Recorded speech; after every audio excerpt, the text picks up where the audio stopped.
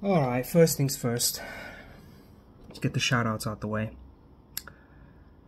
Shout out to Kesh and Aziz, my fellow work colleagues / neighbors.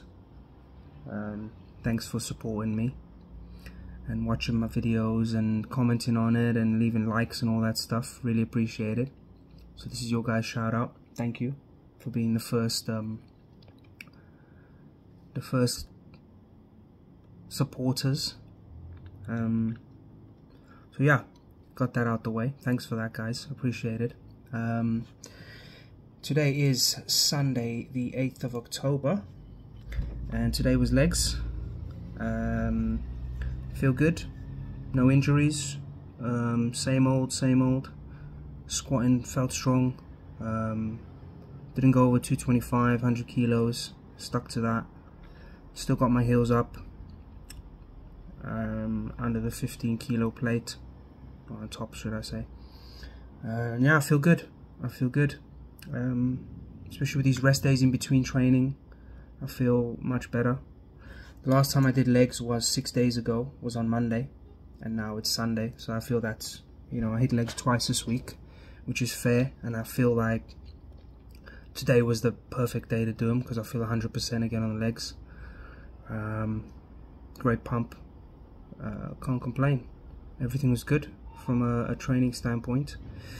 From a anabolic standpoint, I took 10 milligrams of Anavar again this morning, only on training days again, and I am next week, starting tomorrow, which is week 10, I will be finishing. So a week today, which will be the 15th of October, next Sunday, is my last.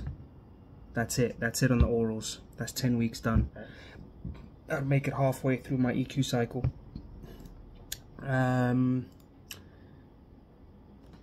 Furthermore, I'm upping the dose of EQ and Primo on Thursday, so I'm going to be putting that up by another 0.5 ml.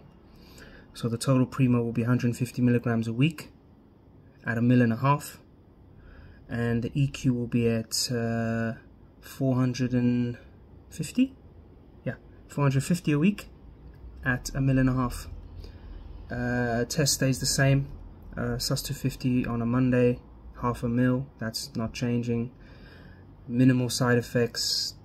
2 spots here on my face, but they're gonna go away after today. It's not really. I don't feel anything developing here anymore, and I definitely think that's because of the Anavar. Since I've lowered the dose and only taken on training days, they've drastically been reduced to virtually nothing.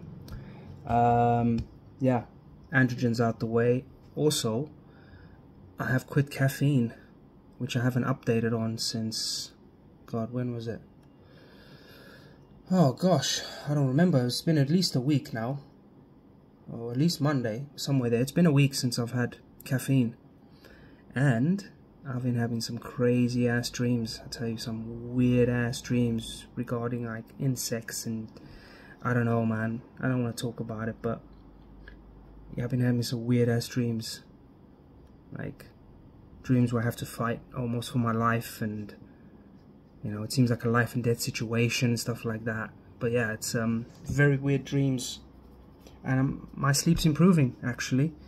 I woke up this morning feeling good, which is great. So it is the coffee, it's the caffeine. Way too much, 5-6 cups a day, way too much caffeine.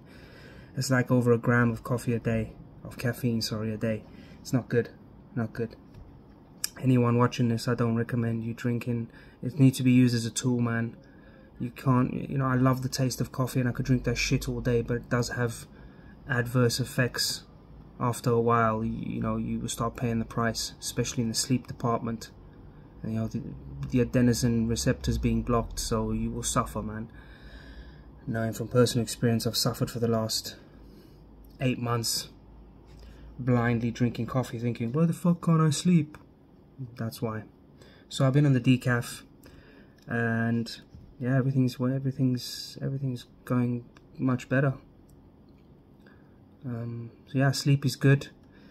Yeah, up in the dose, and yeah, shout out to the guys at at work for supporting me.